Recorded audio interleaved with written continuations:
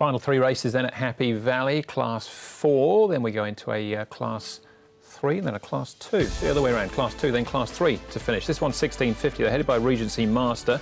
Probably roll forward, I'd have thought, from barrier 9. All you know, cheek pieces off, blinkers go back on for him. Fearless Fire, a winner, but what a tough win it was last time at over 20 to 1. David Hayes and Blake Shin team up once more. King Dragon, beaten favourite in his last 2 starts. Thunder Stomp should roll forward from barrier 6. Royal Racer, very consistent, top 4 finishes, including a win in all 4 starts this year. Happy Ichiban, Class 5 winner, course and distance last season. And Alloy Star, more speed from him from barrier 3, although he's yet to win in 8 starts so far. Thunder Stomp, Mark, is a horse that's been up at Chung. He's had a couple of trips, in actual fact, in the last month. He likes to go forward, but the speed map Andrew has him 4th on the outer behind Alloy Star, who led up last time and then faded.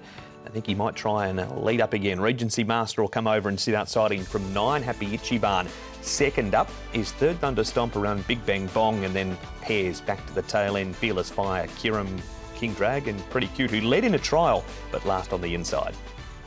Regency Master, the first one we'll have a look at. He's the one at the back as we look at it.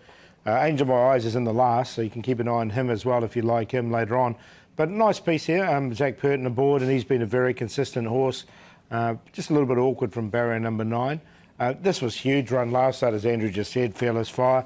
He's got barrier number 5 to contend with, so a lot better draw. He drew 11 last time, was 4 or 5 wide the whole way and still won. So as long as that has been taken out of him, if he does run up to that again, he should go close in this one.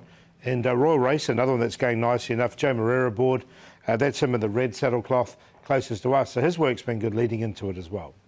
OK, we'll have a look at Royal Racer in a moment or so also. Let's start off, though, with Regency Master and Fearless Fire, but beaten on this occasion, Fearless Fire, as was Regency Master, Mark, behind V Chevalier. He was. He carries the 133 pounds again, Regency Master. Drew barrier number 11 in this. He's got 9, so it's a wide draw again with the 1,650 metre start.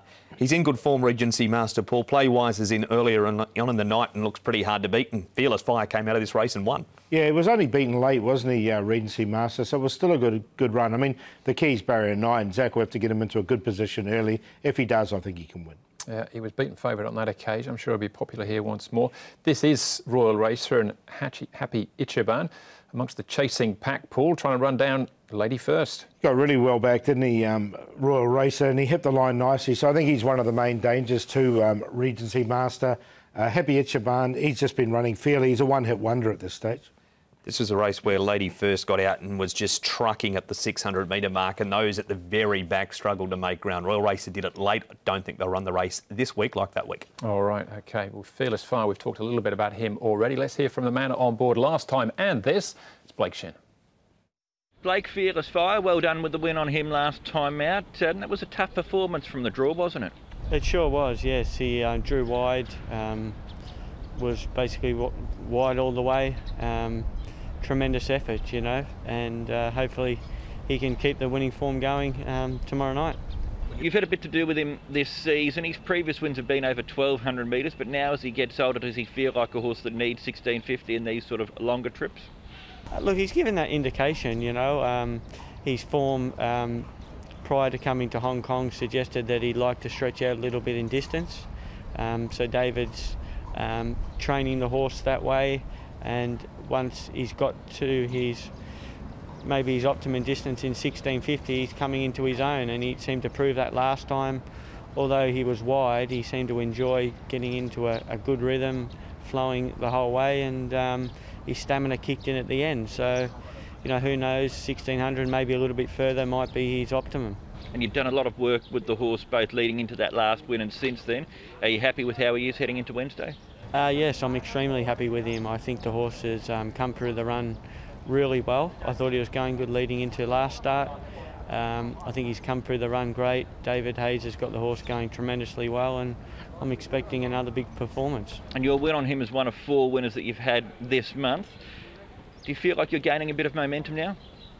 A little bit. You know, I'm still not getting a huge book of rides, so it's a bit hard going to the races with you know, 2 and 3 and 4 rides, but the rides that I've had, fortunately enough, I've been able to capitalise on those and get a few wins on the board. So hopefully that will build some traction and get some, you know, bigger books for me, and that'll create better opportunities, and it's all a matter of just trying to, kick the winners home here, and hopefully we can keep doing that. Yeah, well, Harmony Blessed, one of those recent winners for Blake, was very impressive on the weekend. Paul, what are your thoughts on Fearless Fire going back to back? Well, I've got him in the numbers. I wanted to keep him safe because the horse was such a strong run last time, and if he does repeat that, I think he can be right in the finish. It definitely got him in also. Massive performance. As long as it hasn't flattened him that 3-wide run, there's no reason why he can't figure again. He's up £6 for the win. All right, Regency Master, though, Paul, with the big weight, still a favourite, though. Yeah, and I've got him on top, Regency Master. He just needs a little bit of luck from the draw, but he's been very consistent. The 8 in there for second Royal Race, he won't get as far back as he did last start. The 2, All You Know, he's been running well, and the blinkers will go back on him. The cheek pieces will come off. Chad Schofield aboard there, and then the 4, Fearless Fire. 1-8-2-4.